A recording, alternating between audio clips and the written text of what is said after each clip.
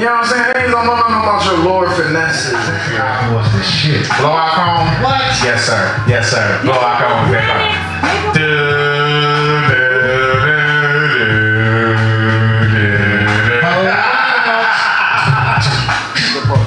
Dope as hell, fam. Like, there was an element of hip hop, and this is why I'm appreciative of groups like The Roots, because they keep that organic, authentic element there. Ain't no telling what the fuck they might do. You know what I'm saying? And how the band breaks off. But it's, you know, it's sad to see the state where music has come to now. You know? It's sad. Yes, I just ate a piece of chicken. Yes, I did. I sure did. This is real talking about. I wasn't even just saying out loud. But I saw you. That was enough. So, but no, seriously though. I mean, come on. We at the dinner table right now talking. You know what I'm saying? So it's like, look, songs like this. Yeah. I'm talking about when common was common sense. When I started digging through my hip hop archives, shit started popping off like LG and the Bulldogs, be a father to your son. Wow. Gangsta. You know what I'm saying? Just to get a rep. Gangsta. Big ups to God Universal Rule Universal, otherwise known as Guru. You know what I'm saying? Peace. Big ups to Guru. Matter of fact, big ups to all our fallen soldiers and, you know what I'm saying, soldiers, you know what I'm saying, that's been out here rapping hard. Buzz, Proof, you know what I mean? Yella. 510. Yeah. I really did. I was trying not to say them. That's just, my heart just, That was the man. you know what I mean? But But Motobot though. They don't know about the Motobot. they don't. They don't. East, smack it. You know? That's about 10. You know what I'm saying? It's like, look, man, we got so many dope contributions to the way that this society expresses itself. It'd be nice to see what will happen musically within Detroit in the next 5 to 10 years. I think the scope is coming back around to Detroit. This is the key part of the movement right here. By you being on this stage right now, tonight. We're gonna bring back a new Motown that's not like Motown.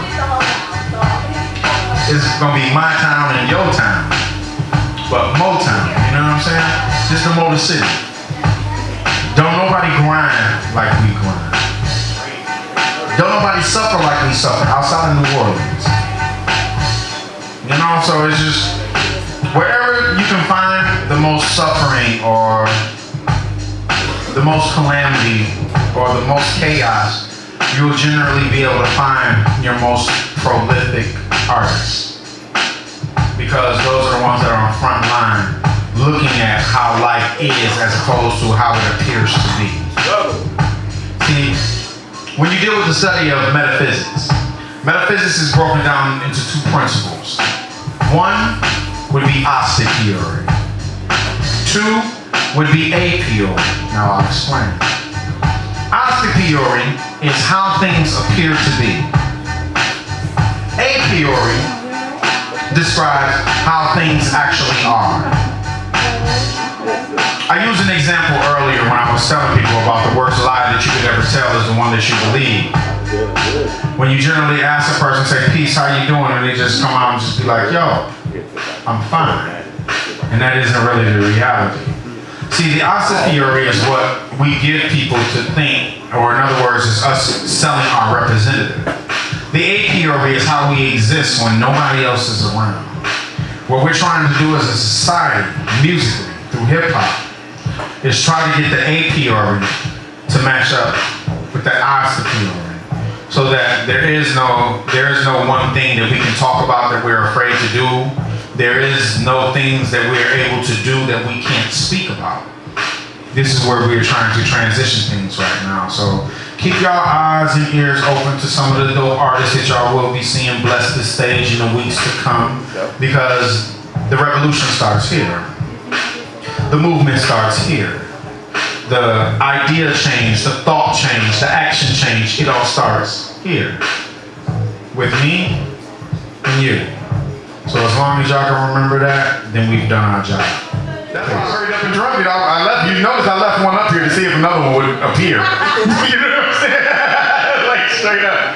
But these are just like, I'm just gonna take y'all through a couple songs that just be playing in my head and just tell me if y'all feel me.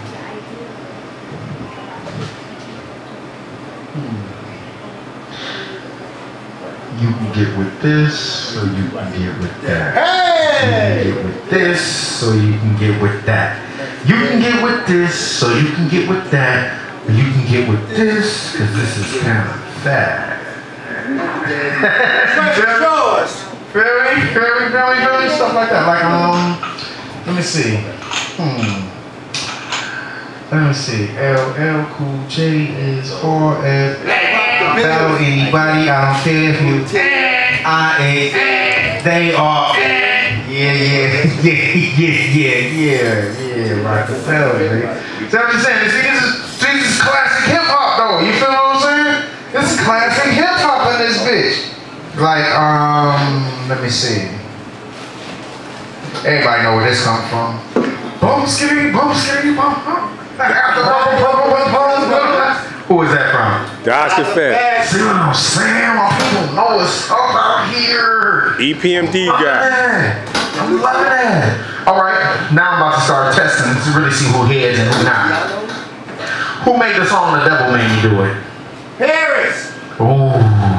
Wait, the DJ is out of this competition. I just thought about that shit. The DJ.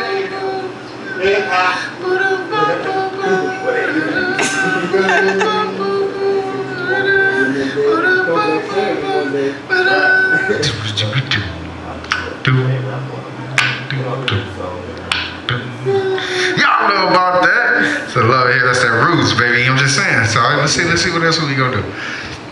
Let's see. I'm trying to throw it out. Step into a world where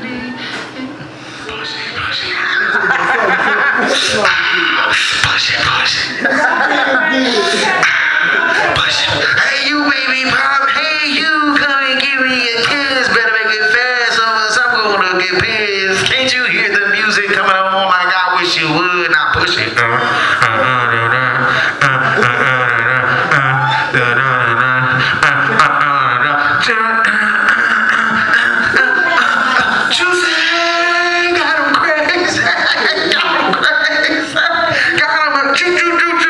For real, look, that's when it was okay for every woman to touch her twat in the club. They'll make it switch it from hip hop to R&B and they all in. You feel what I'm saying? Straight up, you know, straight up. Yo, what's the difference between having sex and making love?